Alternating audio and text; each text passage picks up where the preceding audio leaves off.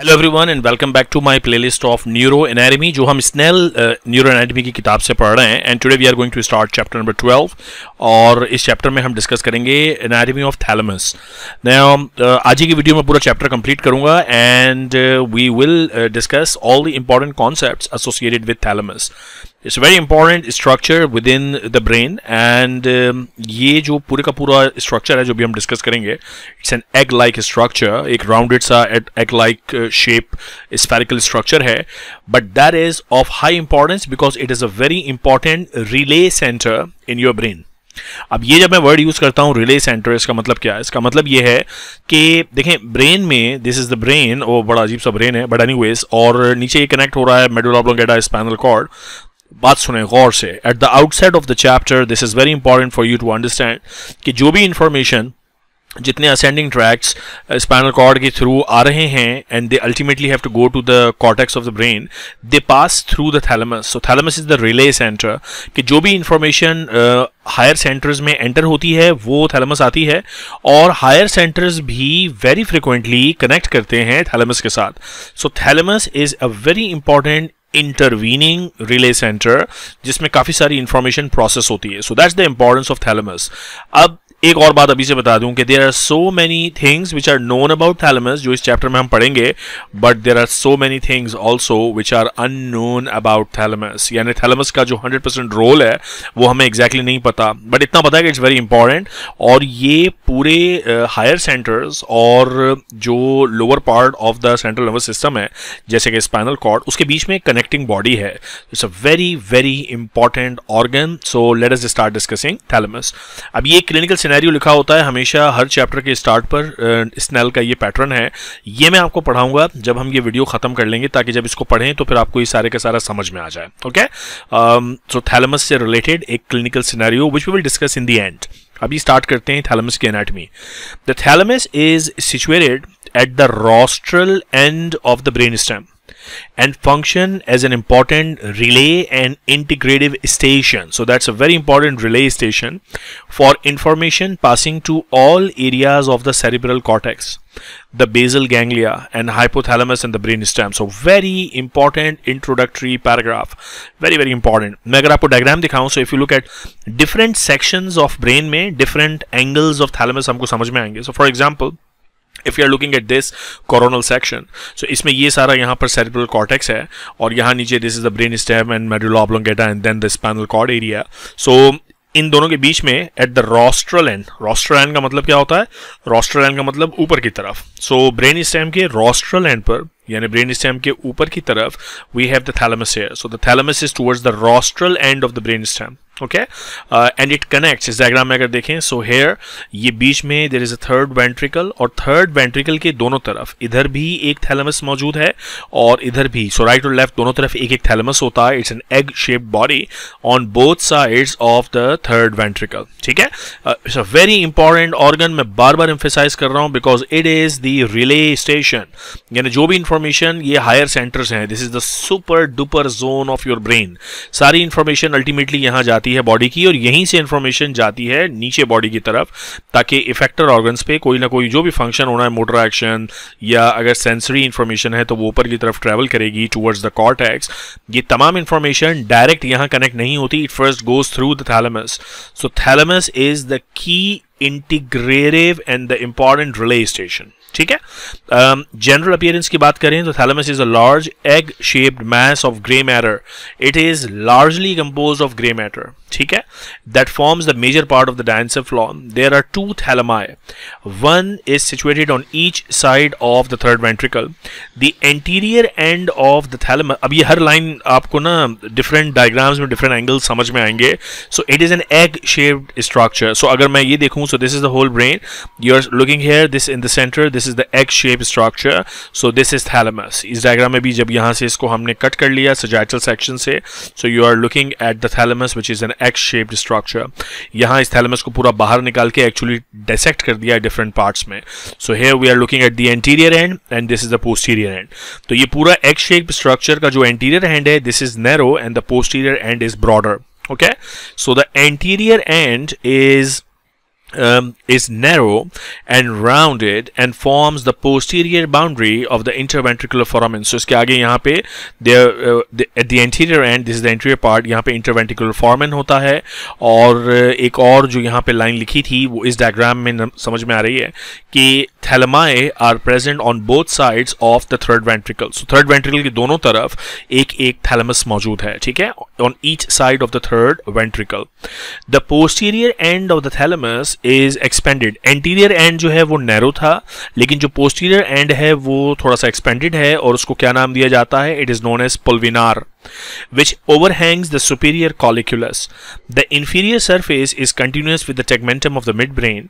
The medial surface of the thalamus is part of the lateral wall of the third ventricle and is usually connected to the other thalamus by a band of gray matter which is called interthalamic connection. So ये सारी बातें इस diagram पे समझ में आती हैं कि इसके inferior side पे there is midbrain continuity. ये है thalamus, तो thalamus का जो medial side है that is actually the lateral wall of the third ventricle. Here we have the third ventricle. This is all the third ventricle. So third ventricle की ये lateral wall होगी, लेकिन thalamus की ये medial wall होगी, ठीक है. So और ये दोनों thalamus आपस में usually connect भी होते हैं with a thin band of gray matter which is known as interthalamic connection. ये तो thalamus की हो गई general appearance कि इसके ऊपर क्या है, नीचे क्या है, center में medial side पे क्या है. तो ये सारे connections जब समझ में आएंगे further इसी को हम information को expand करते हैं कि thalamus की सब division, मैंने pulvinar आपको नहीं दिखाया ना, so that's the pulvinar.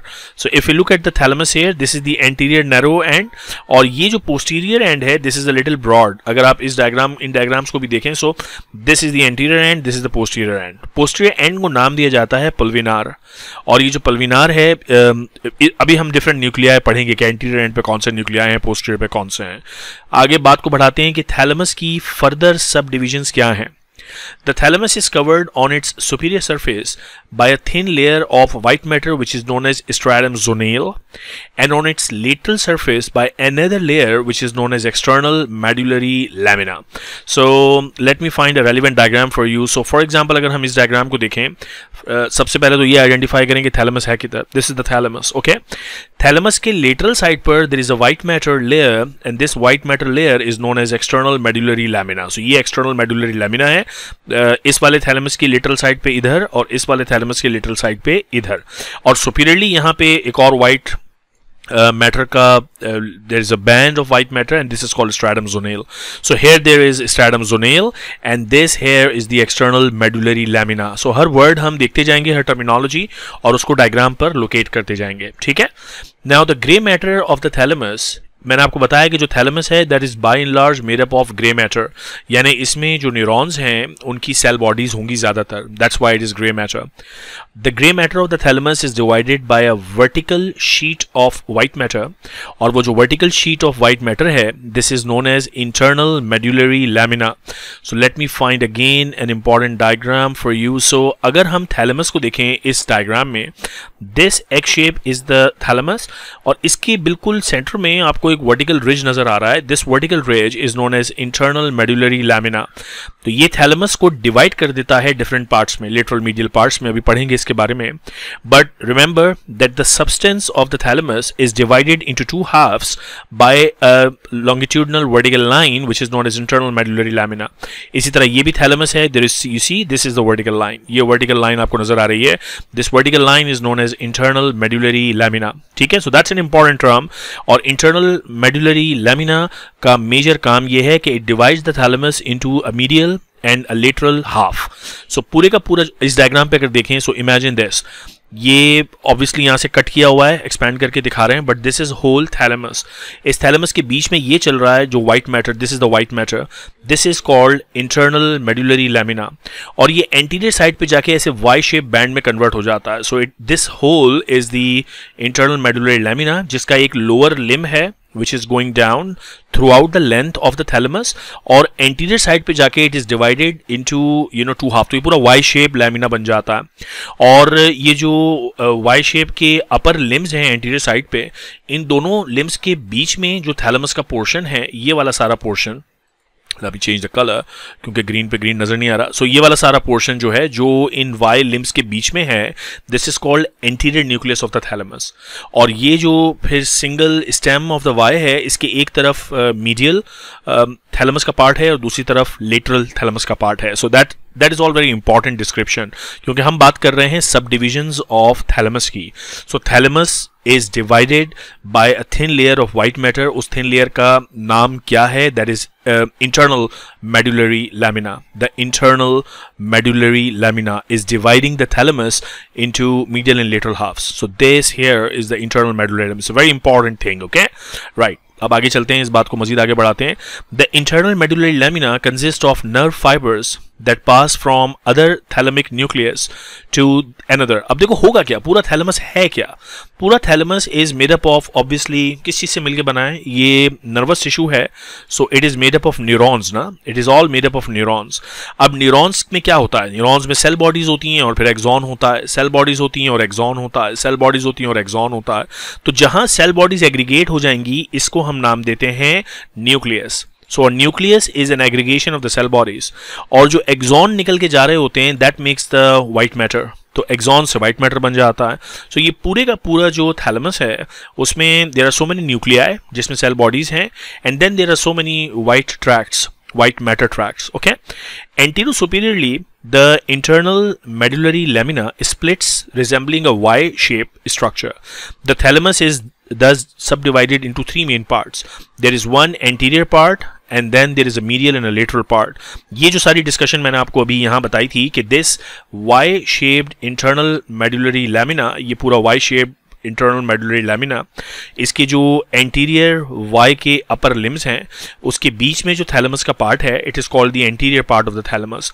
और फिर ये जो stem of the Y structure है, इंटरनल मेडुलरी लैमिना ये स्ट्रक्चर है, इसका जो वाई शेप स्ट्रक्चर बन रहा है इस तरह से, उसका जो स्टेम है, उसके एक तरफ there is a lateral portion और एक तरफ there is a medial portion. तो थैलेमस के एक्चुअली तीन पार्ट्स हो गए. There is an anterior part of thalamus, there is a medial part of thalamus and then there is a lateral part of thalamus. और ये जो सारे parts हैं थैलेमस के, एंटीरियर, मीडियल और लेटरल, ये सब किसकी वजह से बने हैं? They are all made because of internal lamina. सो जो इंटरनल लैमिना है, ये बड़ा इंपॉर्टेंट स्ट्रक्चर है because it is dividing the substance of thalamus into different parts. तीन पार्ट्स में डिवाइड कर रहा है, और वो तीन पार्ट्स हैं, number 1 anterior, number 2 medial and number 3 lateral. Okay. Each of the three parts of the thalamus contain a group of thalamic nuclei. Moreover, smaller nuclear groups are also present within the internal medullary lamina and some located on the medial and the lateral surface of the thalamus. So ये जो internal medullary lamina है, जिसका अभी हम बार बार जिक्र कर रहे हैं, बार बार मैं ये भी बता रहा हूँ आपको कि this is composed of white matter, it is composed of exons. लेकिन इस वाइट मैटर में भी कहीं कहीं देयर आर न्यूक्लियर एग्रीगेट्स हैं, यानी एक्सॉन्स, जो ज़्यादातर इसमें एक्सॉन्स होंगे because the white matter, but cell bodies भी हैं. सो जो सेल बॉडीज जहाँ पे जमा हो जाती हैं, वहाँ हम कहते हैं कि देयर इज अ न्यूक्लियस या there is a grey matter. So bye and large this internal medullary lamina is made up of exons यानी white matter, but it also contains some nucleus. तो अब तक की स्टोरी क्या हुई? अब तक की स्टोरी बॉस ये हुई कि जो ये थैलेमस है, the thalamus is largely made up of gray matter, which means it is largely made up of nuclei, which means it is largely made up of cell bodies. ठीक है, so it's all the same thing. एक crystal clear concept की beauty ये होती है कि आपको वो किसी भी एंगल से चीज़ थ्रो की जाए, आपका अगर कॉन्सेप्ट क्लियर है तो आप उसको इजीली पिक कर लेंगे, एग्जाम में क्वेश्चन गलत नहीं करेंगे और वार्ड में पेशेंट मिस नहीं करेंगे. ओके, सो ये थैलेमस ये है, it's grey matter, it's nuclei, it's cell bodies. अब थैलेमस की विद इन इनसाइड अंदर इसके सब्सटेंस को डिवाइड करता है white matter into three different parts. One is called the anterior part of the thalamus. There is another part, medial part, and there is a lateral part. अब इस anterior part में there will be so many nuclei, जिनके बारे में भी हम पढ़ेंगे. Medial part of the thalamus में there will be so many nuclei, जिनके बारे में हम पढ़ेंगे. और lateral part में भी there will be a set of nuclei. So basically there will be so many nuclei. और इन तमाम न्यूक्लियाई का काम क्या है? कोई बॉडी की सेंसेशन आ रही होगी, लेटरल में स्टॉप करेगी और यहाँ से जाएगी कॉर्टेक्स में. कोई सेंसरी इंफॉर्मेशन आएगी जाएगी जो मीडियल न्यूक्लियस में स्टे करेगी, यहाँ से आगे जाएगी कॉर्टेक्स में. So this is the relay centre. Remember start ही में मैंने आपको बताया था कि this is the relay centre of your brain. जो भी इंफॉर्मेशन ब्रेन में आ रही है वो थैलेमस में से होते हुए जाएगी. इनफैक्ट अभी एक डायग्राम की झलक दिखाता हूँ आपको. लेट मी, ये भी एक्सप्लेन करनी है मुझे, but let's look at this diagram यार. This is a beautiful diagram. So here we have the thalamus. ये थैलेमस है यार.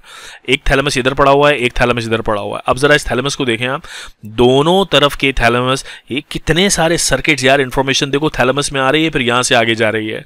इसी तरह यहाँ इंफॉर्मेशन थैलेमस में आ रही है, फिर यहाँ से नीचे जाती है वो information. So thalamus is right in the centre. ये चेक पोस्ट है. इस चेक पोस्ट में सारी बॉडी की असेंडिंग इंफॉर्मेशन गुजरती है, फिर कॉर्टेक्स तक जाती है. So that's very important organ of the nervous system. अगर इसमें डैमेज है तो अभी हम पढ़ेंगे कि इसके डैमेज से क्या क्या डिजीजेस रिपोर्टेड हैं. ओके अच्छा, अब ये करते हैं कि तीनों जो पार्ट्स हैं, एंटीरियर पार्ट, मीडियल पार्ट और लेटरल पार्ट, इनमें कौन कौन से न्यूक्लियाई हैं उनके बारे में बात करते हैं. और फिर मुझे एक बहुत इंपॉर्टेंट टेबल आपको पढ़ाना है, ये वाला जो कनेक्शंस का टेबल है, कि कौन सा न्यूक्लियस किस तरह कनेक्ट करता है बाकी पार्ट्स ऑफ द ब्रेन के साथ. सो मैंने आपको बताया कि देयर आर टोटल कितने parts. Total there are 3 parts. पहला पार्ट कौन सा था? Anterior part. The anterior part of the thalamus contains the anterior thalamic nucleus. अब यहाँ पे, और ये एक नहीं होता, मल्टीपल होते हैं, इसीलिए इनको हम न्यूक्लियाई कह रहे हैं. सो पहला न्यूक्लियाई का जो ग्रुप हम पढ़ रहे हैं, that is group number 1 which is present in the anterior part, and these are called anterior thalamic nuclei. ये नाम रखना, याद रखना मुश्किल नहीं है, क्योंकि ये group of nuclei anterior part of the thalamus में है, तो इनका नाम एंटीरियर थैलेमिक न्यूक्लियाई है. सिंपल बात है.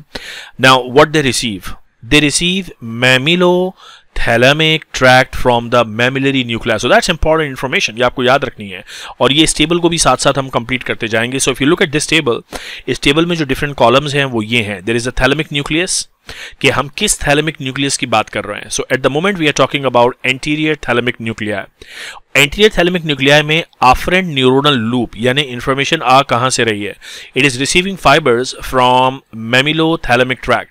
ये फाइबर की कहानी देखो समझ में आनी चाहिए आपको. मैं एक दफा फिर दोबारा बता देता हूं कि suppose this is the thalamus, और ये थैलेमस डिवाइड हो रहा है into anterior part, medial part and lateral part by the internal medullary lamina. So इस तरह से ये Y-shape structure. और अब हमारे पास ये जो anterior part है, इस anterior part में जो न्यूक्लियाई हैं, these nuclei are called anterior thalamic nuclei. इस एंटीरियर थैलेमिक न्यूक्लियाई में कहीं ना कहीं से आफ्रेंट फाइबर्स आ रहे होंगे. सो कोई इंफॉर्मेशन यहाँ आ रही है. सो वो आफ्रेंट फाइबर्स आ कहाँ से रहे हैं? फ्रॉम द मेमिलोथैलेमिक, यानी from the mammillary bodies, also from the cingulate gyrus, also from the hypothalamus. सो ये सारी इंफॉर्मेशन यहाँ आ रही है इन जगहों से. उसके बाद यहाँ वो इंफॉर्मेशन रिले होके, चूंकि ये न्यूक्लियाई है ना, तो यहाँ पे सेल बॉडीज होंगी और फिर एक्सॉन्स निकलेंगे. सो ये सेल बॉडी, एक्सॉन, ये वाला जो आफ्रेंट फाइबर आया था, इसकी सेल बॉडी कहीं और थी. सो फॉर एग्जांपल इसकी सेल बॉडी थी मेमिलरी बॉडी में, इसकी सेल बॉडी थी हाइपोथैलेमस में, इसकी सेल बॉडी थी सिंगुलेट गायरस में.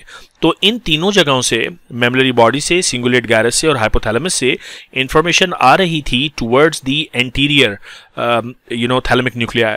यहाँ वो इंफॉर्मेशन रिले करेगी, और अब ये जो सेल बॉडीज हैं ये एक्सॉन्स को रिलीज करेंगे. और ये एक्सॉन्स यहाँ से जो इन सेल बॉडीज के निकल रहे हैं, these are known as efferent neural loop, यानी यहाँ से इंफॉर्मेशन बाहर जा रही है. दीज आर आफ्रेंट, इंफॉर्मेशन ला रहे हैं और ये इंफॉर्मेशन लेके जा रहे हैं. These are efferent.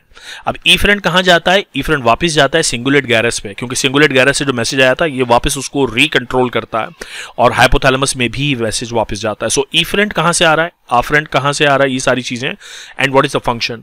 So the anterior thalamic nuclei are associated with, look at this guys, very relevant, emotional tone.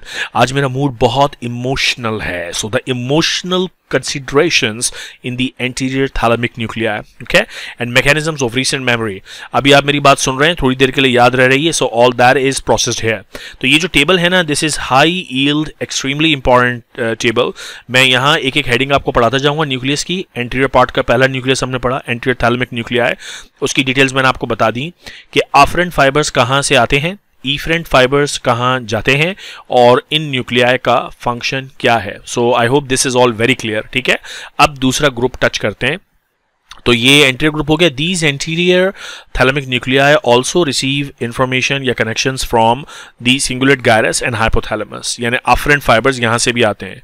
The functional part इसका क्या है एंटीरियर थैलेमिक न्यूक्लियाई का, is closely associated with that of the limbic system and therefore emotions. Limbic system is all associated with emotions and the mechanisms of recent, किसी के लिए प्यार feel करना, किसी से नफरत फील करना, this is all sad feel करना, हैप्पी फील करना, ये सारा इमोशनल. वो मुन्ना भाई आपने मूवी देखी है, उसमें एक वर्ड यूज करते हैं यार केमिकल लोचा हो गया है. सो वो केमिकल लोचा जो है ना, that's happening in certain parts of the brain including anterior thalamic nuclei. Okay, so the emotional status, ये टेबल याद नहीं किया तो ये बात समझ में नहीं आएगी. So that's very high yield. मैं यहाँ पे 2-3 स्टार बना देता हूँ ताकि आपको पता हो भाई ये डॉक्टर आसिफ लेक्चर्स की तरफ से स्ट्रांगली रेकमेंडेड टेबल है याद करने के लिए.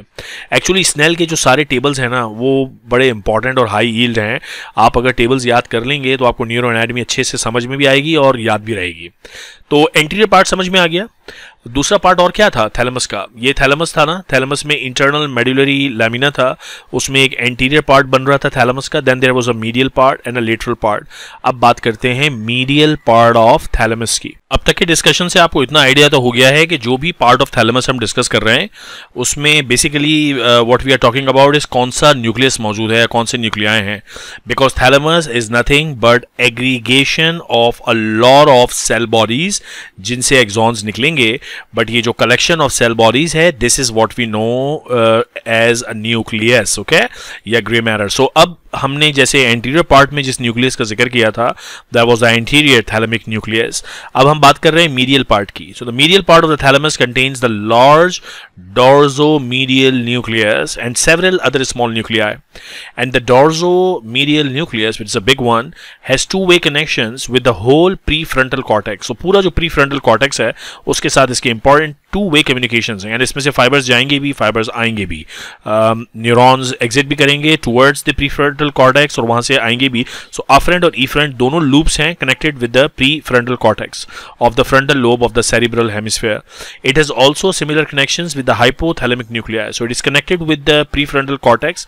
It is connected with the hypothalamic nuclei. It is interconnected with all other groups of thalamic nuclei as well. Thalamus के अपने बहुत सारे न्यूक्लियाई हैं, तो ये जो dorsomedial nucleus है ये उन न्यूक्लियाई के साथ भी कनेक्टेड है. The medial part of the thalamus is responsible for integration of large variety of sensory information, which is obviously coming via a lot of ascending tracts. So जो ascending tracts हैं वो इस nucleus में relay करते हैं, including the somatic information, visceral information and olfactory information, and the relation of this information to one's emotional feeling and subjective states. Okay, so ना सिर्फ ये कि सेंसरी इंफॉर्मेशन बल्कि दी interconnection of the sensory information with also the emotional status. आपने कभी ये बात note की है, मैं इस पर थोड़ा सा 1 मिनट स्पेंड करता हूँ कि when you are sometimes you are may be sitting in your couch और आपको छोटी सी कोई चीज़ लगती है तो यू स्टार्ट फीलिंग पेन, यानी आपका पेन का थ्रेशोल्ड काफ़ी कम होता है.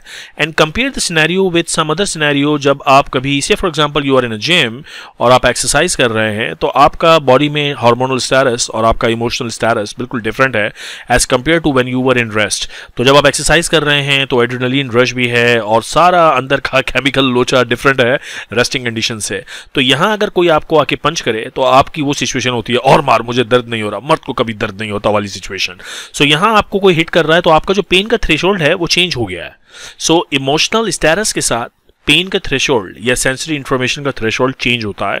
एंड ये सारी जो इंटरकनेक्शन है that is happening at the डॉर्सोमीडियल nucleus. Okay, so डॉर्सोमीडियल nucleus is important. Table पे जरा देखते हैं ना, इस टेबल पे क्या कहानी लिखी है. The second nucleus which is mentioned here is the डॉर्सोमीडियल nucleus, और इसके आफ्रेंट जो फाइबर्स हैं वो कहाँ से आ रहे हैं, from the prefrontal cortex, hypothalamus and other thalamic nuclei. So suppose this is the medial part of the thalamus और यहाँ पे एक बड़ा सा न्यूक्लियस होगा which is what we are calling as the dorsomedial nucleus. और बेसिकली ये क्या है, एक सेल बॉडी है किसी एक न्यूरॉन की, दूसरी सेल बॉडी, तीसरी सेल बॉडी, ऐसी बहुत सारी सेल बॉडीज हैं. तो ये पूरा एक बड़ा सा न्यूक्लियस बन जाएगा. इस न्यूक्लियस को या कलेक्शन ऑफ सेल बॉडीज को हम नाम देते हैं डॉर्सोमीडियल न्यूक्लियस. अब some parts of the brain से इसकी तरफ आफ्रेंट फाइबर्स आएंगे. So for example pre frontal cortex of the brain से जहां सेल बॉडी होगी एक न्यूरॉन की, उसका एक्सॉन यहां आएगा. फिर हाइपोथैलेमस में एक न्यूरॉन होगा जिसकी सेल बॉडी होगी, उसका एक्सॉन यहां आएगा. सो ये फाइबर्स जिनके एक्सॉन्स आ रहे हैं और उनकी सेल बॉडीज कहीं और है, ऐसे फाइबर्स को हम नाम देते हैं आफ्रेंट फाइबर्स. और डॉर्जो मीडियल न्यूक्लियस में जो आफ्रेंट फाइबर्स आते हैं वो कहां कहां से आते हैं? From the prefrontal cortex, from the hypothalamus and from the other thalamic nuclei. तो हो सकता है ये जो एंटीरियर न्यूक्लियस है इसमें से भी एक्सॉन यहां तक आए. So this is also an आफ्रेंट fibre. फिर यहां इंफॉर्मेशन रिले होगी और वो इंफॉर्मेशन फिर दूसरे पार्ट्स में भी जाएगी.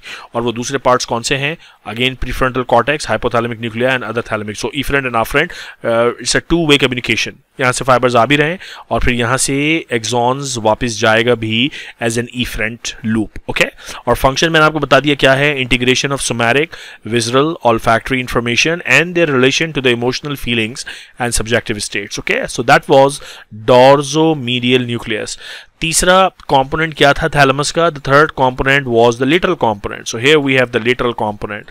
मैं बार बार ये डायग्राम बना रहा हूँ. This diagram indicating internal medullary lamina.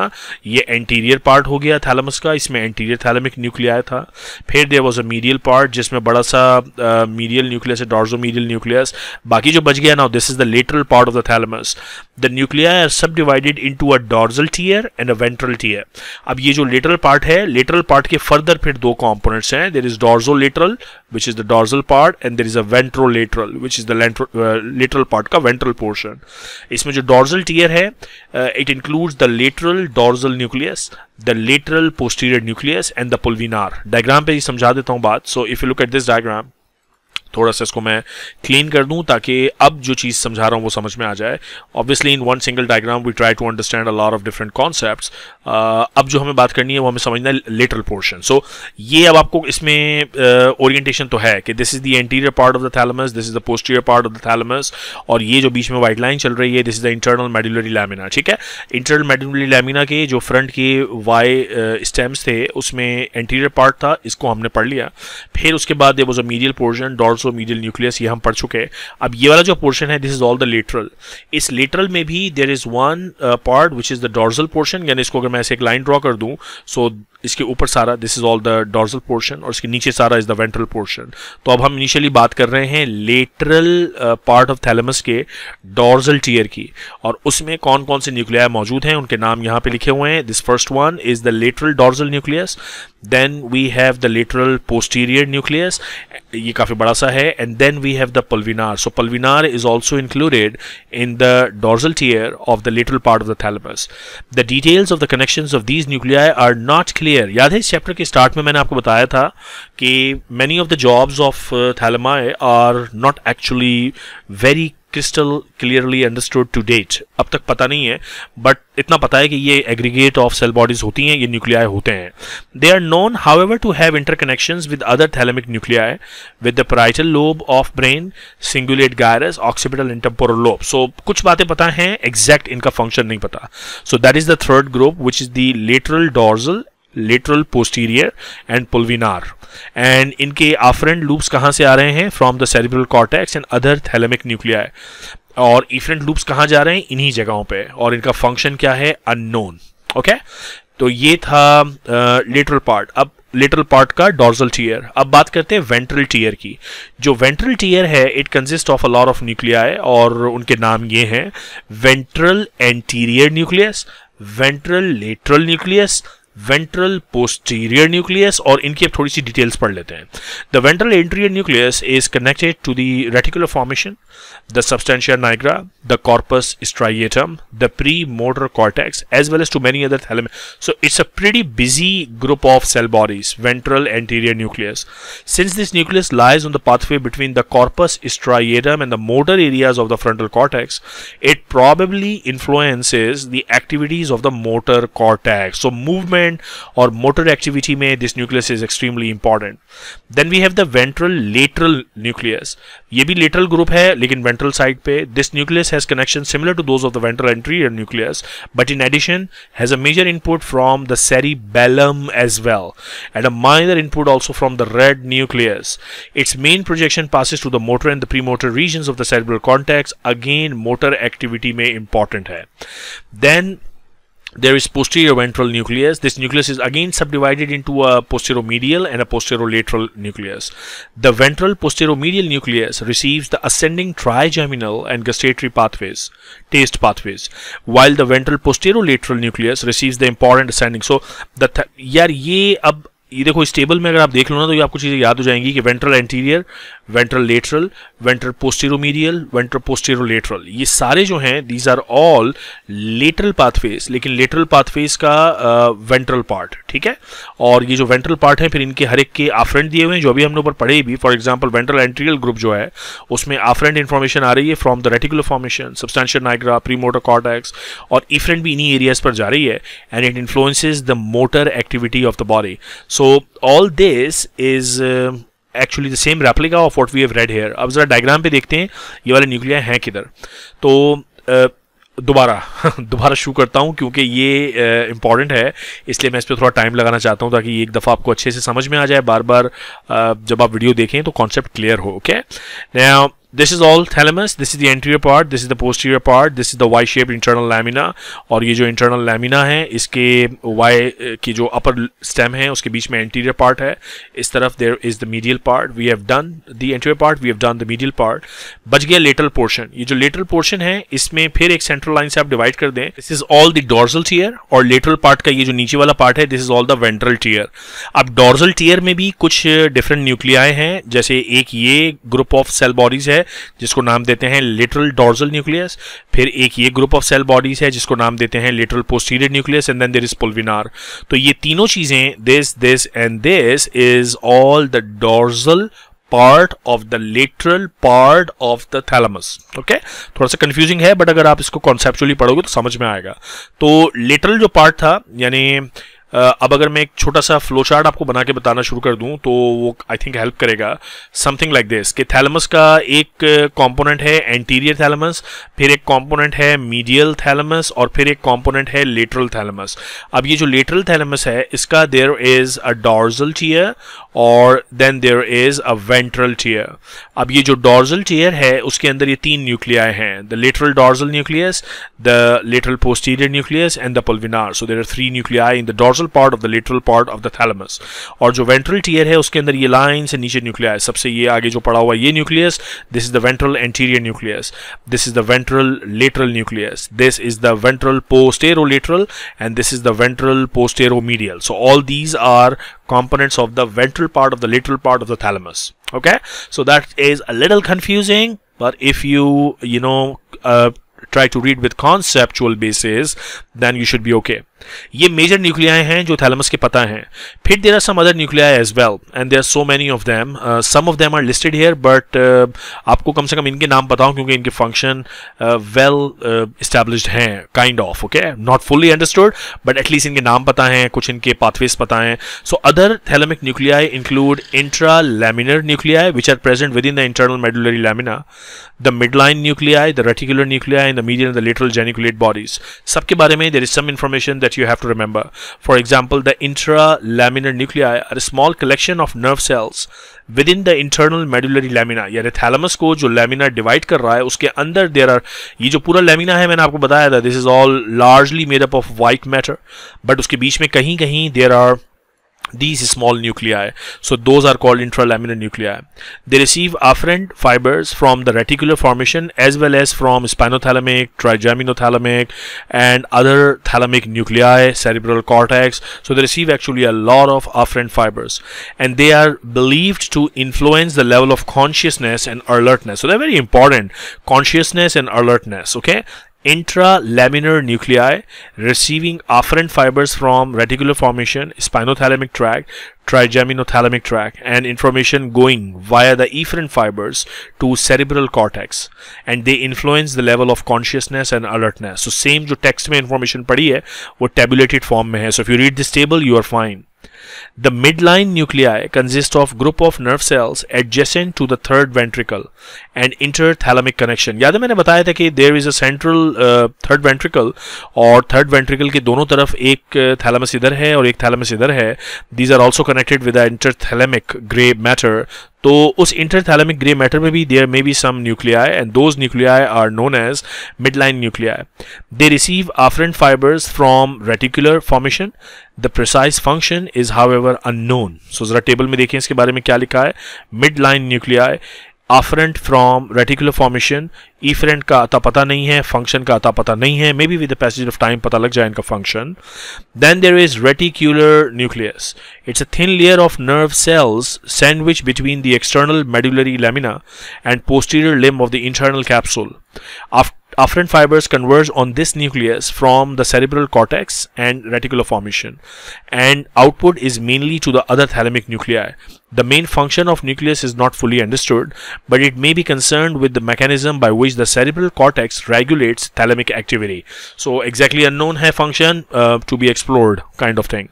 Then there is medial geniculate body and lateral geniculate body. इनके बारे में एक चीज़ जो आपको याद रखनी है वो बता देता हूँ क्या है कि जो medial geniculate body है, this is largely associated with auditory information, and the lateral geniculate body is largely associated with the visual pathway. That's all that you have to remember for now, because auditory pathway और visual pathways ये हम different chapters में पढ़ेंगे. तो यहाँ जो अभी details हैं वो समझ में आएंगी नहीं कि inferior brachium क्या है, colliculi से pathway किस तरह चल रहा है. So all this will be discussed in the relevant chapters. Then perhaps you can understand this. But for now, remember, medial geniculate is equal to auditory pathway. Lateral geniculate is equal to visual pathway. Okay. Then some connections. Connections हम already पढ़ते भी आ रहे हैं. देखो, thalamus के connection की सारी story basically ये है. मैंने आपको बताया कि this is a collection of nuclei. ठीक है, जो एंटीरियर पार्ट है उसमें काफ़ी सारी सेल बॉडीज़ हैं और इन सेल बॉडीज़ के ग्रुप को हम कहते हैं न्यूक्लियस. इन सेल बॉडीज़ में से ज़ाहिर है एक्सॉन्स निकलेंगे और वो जो एक्सॉन्स निकलेंगे इन एक्सॉन्स को हम नाम देंगे इफरेंट फाइबर्स. और different parts of the brain से जो एक्सॉन यहाँ आएंगे उन्हें हम नाम देते हैं आफरेंट फाइबर्स. तो सारी स्टोरी का बेसिक फंडा ये है कि जो न्यूक्लियस हम डिस्कस कर रहे हैं उसका आफरेंट किधर से आ रहा है, इफरेंट किधर को जा रहा है और उसका फंक्शन क्या है. तो ये टेबल बेसिकली ले देके बात ये है कि आफरेंट कहाँ से आ रहा है, इफरेंट किधर जा रहा है और फंक्शन क्या है. ठीक है, कनेक्शंस पे देखते हैं इन्होंने क्या लिखा है यहाँ पर. Now the following important neural loops exist between the thalamic nuclei and other areas of the central nervous system. अभी तक हमने जितना डिस्कशन किया है उससे आपको ये आइडिया तो हो गया होगा कि हर न्यूक्लियस काफ़ी सारे different parts of the brain के साथ कनेक्टेड है और काफ़ी सारे पार्ट्स से इंफॉर्मेशन ले भी रहा है, दे भी रहा है. So it's a well connected organ. बार बार मैं बता रहा हूँ ये बात कि it is actually the relay centre. तो रिले सेंटर है तो इंपॉर्टेंट तो होगा ही ना यार, सारी इंफॉर्मेशन यहाँ आ रही है और यहाँ से जा रही है. Every thalamic nucleus except for the reticular nucleus send axons to the specific part of the cerebral cortex. सिर्फ एक ये है reticular nucleus जो actually cerebral cortex पे अपने efferents नहीं भेजता बल्कि other thalamic nuclei पे भेजता है. So इसका काम है to connect with the other thalamic nuclei, not with the cerebral cortex. लेकिन बाकी जितने भी thalamus के nuclei हैं वो cerebral cortex पे अपना efferent भेजते हैं और उनके साथ connected हैं, afferent भी वहाँ से आते हैं. And every part of the cerebral cortex send reciprocal fibers back to the thalamic nuclei. This would indicate that information received by the thalamus is always shared with the cerebral cortex, and that the cortex and thalamus can modify each other's activities, which means simply they are very well connected and they modulate each other's function. Second part, the thalamus is an important relay station for two sensory motor axonal loops involving the cerebellum and the basal nuclei. ये loops हम पढ़ेंगे जब ये chapters आएंगे. The cerebellar, rubro-thalamic, cortico-pontocerebral loop and the cortico-striatal, pallidal, thalamic cortical loop. We will discuss them. But the bottom line is that both these loops are very important for voluntary movement. So thalamus का काम sensory information को process करना भी है और thalamus का काम voluntary motor activities को मॉनिटर करना भी है. A summary of various thalamic nuclei, there nervous connections and their function is provided in this table which is very high yield. ये पूरा टेबल जो हमने साथ साथ डिस्कस किया, so very high yield table, don't miss this table. Okay, now function. अब practising physician, ये सुने यार, अक्सर स्टूडेंट कहते हैं सर ये बात आप पहले बता देते यार तो we would have been very very happy कि ठीक है यार इतना परेशान नहीं होना, लेकिन एक्चुअली मैं इस लाइन से एग्री नहीं करता. सुनो क्या कह रहा है. अ practising physician does not need to have a detailed knowledge of all the thalamic nuclei. यार इससे मैं एग्री नहीं करता. You should have a very good understanding of detail. हैं ही कितने यार, ये 8 10 12 न्यूक्लियस हैं, ये भी याद नहीं होंगे तो यार फिर क्या मेडिसिन की हमने. सो एक्चुअली ये लाइन इग्नोर कर दो, इसको इग्नोर मारो और आप ये याद रखो कि you are a good practising physician, you are a student of doctor Asif lectures, you have to remember all these nuclei. Okay, however the following basic principles should be committed to the memory, and इसको हम एक दफा देख लेते हैं कि basic important बात क्या है. The thalamus is made up of complicated collections of nerve cells that are centrally placed in the brain and they are interconnected. Easy बात है. A vast amount of sensory information from all type except the smell, इसका pathway different होता है, converges on the thalamus and presumably is integrated through the interconnections between the nuclei. So they are all very interconnected. तमाम sensory information आ रही है. The resulting information pattern is distributed to other parts of the central nervous system. Olfactory information is probably first integrated at a lower level with taste. Olfaction pathway different है, बाकी सारी sensory information thalamus में आती है. Anatomically and functionally, the thalamus and the cerebral cortex are closely linked with each other. ज़ाहिर है centre में बैठा हुआ है, सारी इंफॉर्मेशन इसमें से गुजर रही है, so this is very very important ना यार. The fibers connections have been established and following removal of the cortex, the thalamus can appreciate the crude sensation. अच्छा, ये यहाँ पे कुछ एक्सपेरिमेंट्स के बाद बता रहे हैं कि अगर कॉर्टेक्स निकाल दें तो थैलेमस बिल्कुल किसी हद तक लिमिटेड इंफॉर्मेशन को प्रोसेस करता है और अगर थैलेमस निकाल दें तब भी ऐसा ही है. सो इन दोनों का होना ज़रूरी है to work in concert with each other. Okay, the thalamus possesses certain very important nuclei, अभी हमने ऊपर देखे, whose connection have been clearly established. These include the ventral posteromedial nucleus and the ventral posterolateral nucleus and the medial geniculate body and the lateral geniculate body. Their positions and connections should be learned. So मेरे हिसाब से तो सभी याद करने चाहिए. ये कह रहा है कि काम को आसान कर दो.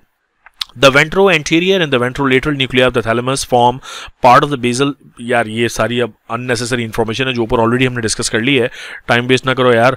The large dorsomedial nucleus has extensive connection and the frontal lobe contacts the ये हमने कर लिया है यार. Okay.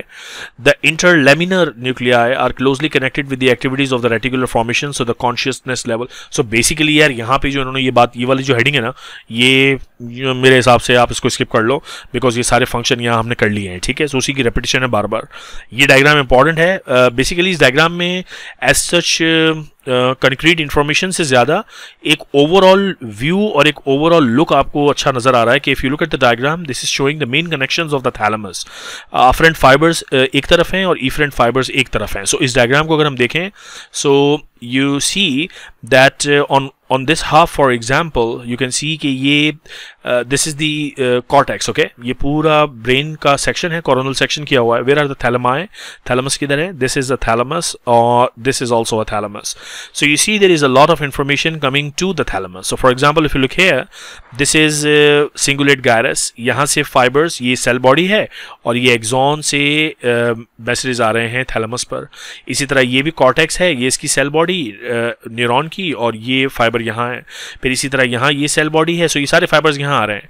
And also a lot of fibres from down. ये सारे असेंडिंग ट्रैक्स हैं. देखिए मीडियल लेमनिस्कस यहाँ आ रहा है, ट्राइजेमिनल लेमनिस्कस यहाँ आ रहा है, स्पाइनल लेमनिस्कस यहाँ आ रहा है, सेरिबेलम से इनपुट यहाँ आ रही है, न्यूक्लियस ग्रासिलस असेंडिंग ट्रैक्स हमने पढ़ लिए हैं, न्यूक्लियस क्यूनियरस ऊपर थैलेमस में जा रहा है, न्यूक्लियस स्पाइनल ट्रैक्ट ऑफ ट्राइजेमिन. तो ये सारी चीज़ें थैलेमस में आ रही हैं. सो यहाँ पर इसका रिले हो रहा है. So that's an important message कि इतने सारे पाथवेज थैलेमस में आते हैं. फिर थैलेमस के अंदर you see here this is a cell body, this is a cell body और फिर ये axon, this is a cell body and this is axon. सो ये जो कलेक्शन ऑफ सेल बॉडीज है ये न्यूक्लियाई हैं और ये जो एक्सॉन्स निकल के जा रहे हैं कॉर्टेक्स पे, पैराइटल लोब में, different parts of the brain में, ऑक्सीपिटल लोब में, this shows basically that thalamus is not only receiving a lot of information, but it is also sending a lot of information. So there are very heavy afferent pathways and very heavy efferent pathways जो हमने इस पूरे table में बार-बार इस chapter में discuss किए हैं. So what an important organ to learn. Okay, now let's take the flavor of some clinical stuff. Lesions, because thalamus is such an important relay and integrative center, diseases of this area of the central nervous system will have profound effects. Obviously it is right in the center. सारी information जो brain में जा रही है, आ रही है, that is going through the thalamus, और इसमें कोई गड़बड़ will be serious. The thalamus may be invaded by neoplasm, undergo degeneration following diseases of arterial supply, and may be damaged by hemorrhage. So hemorrhage is pretty common because of hypertension. There is bleed, thrombosis, infarct, all these sort of things. Okay, so what happens as a result of damage to thalamus? Sensory loss. These lesions usually result from thrombosis or hemorrhage. I mean, most of the times because of hypertension. One of the arteries supplying the thalamus is damaged. Damage to the ventral. अच्छा, ये अब एक question है, कौन सी artery supply करती है, इसका answer आप लोग मुझे बताएं.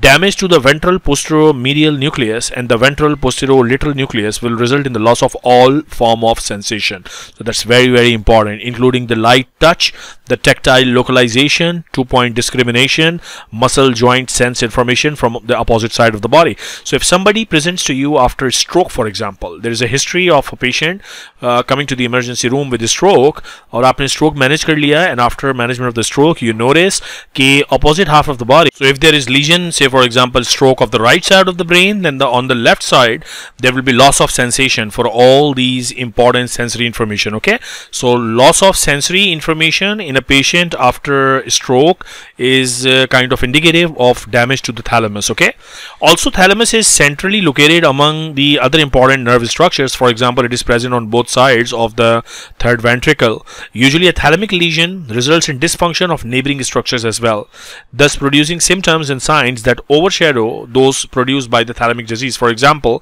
a vascular lesion of thalamus may also involve the midbrain, with resulting coma, or a lateral extension of thalamic disease may involve internal capsule. So midbrain में अगर problem है और patient को coma हो गया, तो coma is a bigger problem या sensory loss is a bigger problem? I mean, obviously this patient is much more serious and suffering, तो इसको sensory loss का issue कोई नहीं है.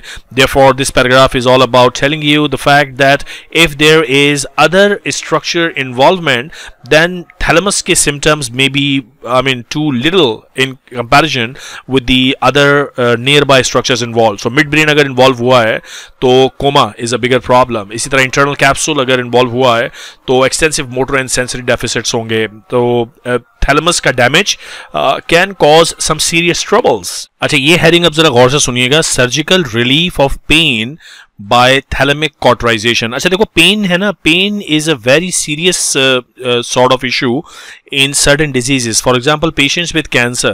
अगर किसी कैंसर का पेशेंट आप डील करेंगे फ्यूचर में hopefully, so you will come to know कि जो terminally ill patients होते हैं, particularly those जिनका कैंसर treatable नहीं होता, pain is a major issue. और palliative जो मैनेजमेंट होती है कैंसर पेशेंट्स की, उसमें पेन हैंडल करना मुश्किल हो जाता है. इवन आप higher doses of different classes of analgesics देते हैं, तब भी पेन कंट्रोल नहीं हो रहा होता.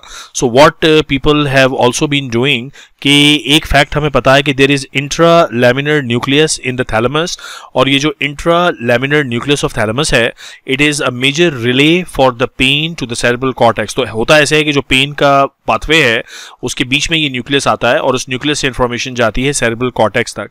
तो ये जो न्यूक्लियस है, इंट्रा लैमिनर न्यूक्लियस, जिसके बारे में भी हमने ऊपर पढ़ा भी था, अगर इस न्यूक्लियस को कॉटरी कर दिया जाए, there are so many techniques to do this, अगर इसको नॉन फंक्शनल कर दिया जाए तो पेन पाथवे रुक जाता है और patients of cancer have been benefited. So cauterisation of these nuclei have been shown to relieve severe and intractable pain associated with terminal cancer. So that is one thing which has been practiced and performed. Okay, so you should know this कि intralaminar nucleus की cauterization से pain control किया जा सकता है. And then there is another scenario called thalamic pain. Patients जिनका thalamus damage होता है और they are recovering from the thalamic infarct, they feel excessive pain on even small stimuli. So thalamic pain may occur as the result of the recovering scenarios from the thalamic infarct. A spontaneous pain which is often excessive thalamic overreaction जिसको हम कहते हैं, occurs on the opposite side of the body. The painful sensation may be aroused by even light touch or by cold and may fail to respond to powerful analgesics. So this is called thalamic pain. तो keep in mind a patient who has stroke or uska thalamus damage hua hai, so later on the patient may develop sensory information loss from the contralateral part of the body. The patient may have unusual type of pain, thalamic pain जिसको हम नाम देते हैं. The patient may also present with abnormal involuntary movements, which is what we call chorioathetosis with ataxia, may follow the vascular lesion of the thalamus. So abnormal involuntary movements, even abnormal postures, particularly of hand, and this situation where the wrist is pronated and flexed, the metacarpopharyngeal joints are flexed and the interpharyngeal joints are extended. This has been given a name called thalamic hand. So this is also not very uncommon after the thalamic damage. So that's sort of important clinical stuff associated with thalamus. Ab main, before I end the video, let me read to you this particular scenario. ये मैंने कहा था मैं end of the video में आपसे discuss करूंगा ताकि अब आपको बात समझ में आएगी. अब I'm very sure कि अब आपको ये बात समझ में आएगी. आइए इसको read करते हैं. A 61-year-old man with hypertension is seen in the emergency department having apparently suffered from a stroke. So hypertension का patient है, उसको stroke हो गया है और वो 61 years old है. A neurologist is called and makes a complete examination of the patient. The patient is conscious and is unable to feel any sensation down the right side of the body. You see, loss of sensation. No evidence of paralysis is noted. Paralysis नहीं है, लेकिन loss of sensation है on either side of the body and reflexes are also normal. The patient is admitted to the hospital for observation. Now 3 days later, the patient appears to be improving and return of sensation is evident on the right side of this body. The patient, however, seems to be excessively sensitive to testing for sensory loss. ये सुने जनाब, excessively. तो यहाँ पे दो buzzwords आपको मिल गए. पहला buzzword loss of sensation, number 1. Number 2, there is excessive sensation to the pain stimulus. ठीक हो गया. On light pinprick, patient shouts कि जी मुझे बहुत दर्द हो रहा है. तो ये मैंने अभी आपको बताया ना कि thalamic infarct के patients में ये होता है. Although the patient experiences very severe pain with the mildest stimulation, the threshold for the pain is raised and the interval between the applying the pinprick and the start of the pain is longer than the normal. Also the pain persists after stimulus has been removed. So हल्के से stimulus पर बहुत ज़्यादा pain है जो बहुत देर तक रहता है. Moreover, the patient volunteers the information that the pain appears to be confined only to the skin and does not involve the deeper structures. Later, heat, cold stimulus are also found to cause the same degree of discomfort. So pain and number 1, sensory loss. तो ये काफी है ये बताने के लिए in a patient with a stroke who presents with sensory loss and excessive pain, which is called thalamic pain. इस scenario को हम क्या नाम देते हैं? This is known as thalamic pain, जो अभी मैंने थोड़ी देर पहले आपको बताया अभी. ठीक है? Now the neurologist makes the diagnosis of analgesia dolorosa or Dejerine-Roussy syndrome involving the left thalamus. क्योंकि right side की body का sensation गया है right side का, तो obviously infarct thalamus का कहाँ पर होगा? Left side पर. The condition of thalamic overreaction is most commonly caused by infarction of the lateral nuclei of the thalamus due to hypertensive vascular diseases or thrombosis. Hypertension का patient था, bleed हुआ होगा, stroke की वजह से thalamus damage हुआ है, most commonly lateral nucleus. Understanding the functional role of thalamus in the sensory system and knowing the central connection of thalamus are necessary in making the diagnosis. So ये अब आपको scenario easily समझ में आ रहा है. शुरू में अगर मैं पढ़ देता तो समझ में नहीं आता. So that's all about the chapter of thalamus. Very important unda-like structure which has internal medullary lamina, anterior part, there is a lateral and a medial part. Okay, so the medial part, the lateral part, further subdivisions, extremely important. Video को गौर से सुने और अपने friends के साथ share कीजिए. If you like the video, please subscribe the channel. आपसे मुलाकात होगी अगली वीडियो में बहुत जल्द. तब तक के लिए अपना ख्याल रखिएगा.